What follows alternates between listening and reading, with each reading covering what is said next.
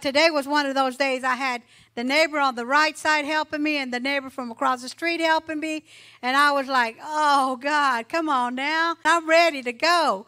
But that's just the way the enemy is. And I know who I fight against. I know who my war is with.